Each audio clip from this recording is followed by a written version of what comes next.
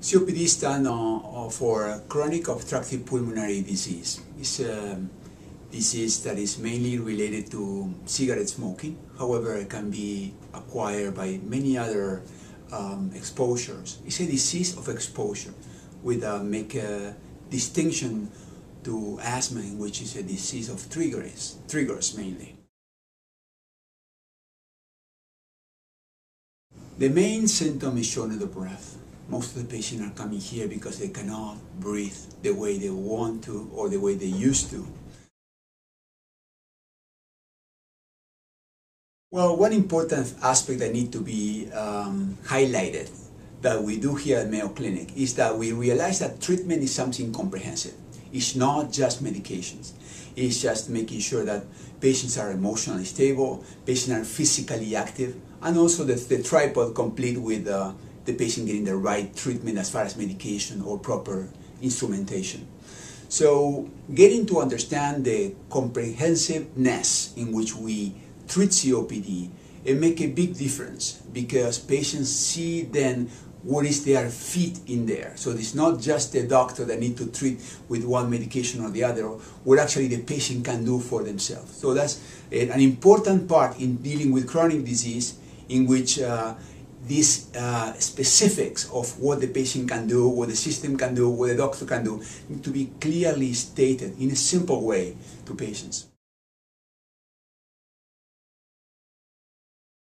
First of all, I try to, in the COPD clinic, make people understand that health is much more than the absence of disease.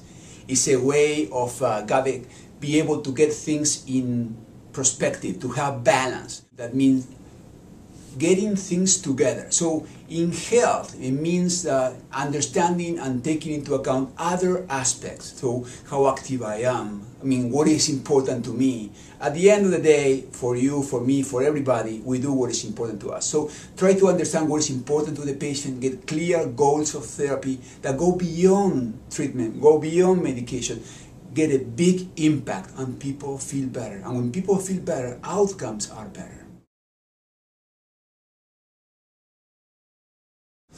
Well, the whole field of bronchodilators has been expanded. However, in the few years, we've seen some anti-inflammatory therapies that, in the way of antibiotics, that can help people with, that suffer COPD.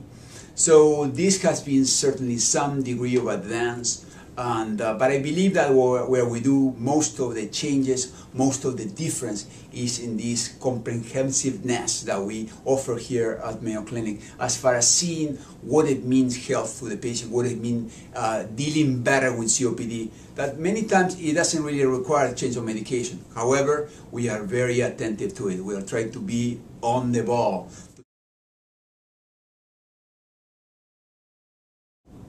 Well, pulmonary rehabilitation is something that is more and more paid attention to. And pulmonary rehabilitation is actually getting renewed because now encompass the fact of physical activity. What actually they do in real life. So we not only focus on just being on the treadmill or on the bike, which is a good thing per se, but also what do they do in their daily living, how much they walk, how much they move, how much they do what they want to do. So it's a different way of looking at rehabilitation.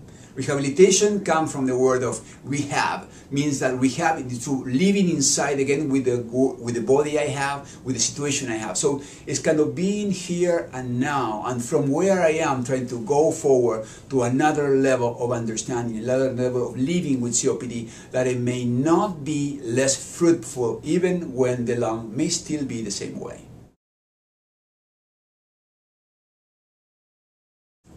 Well, I think that one important thing is not to set in stone what is going to be a prognosis as far as survival.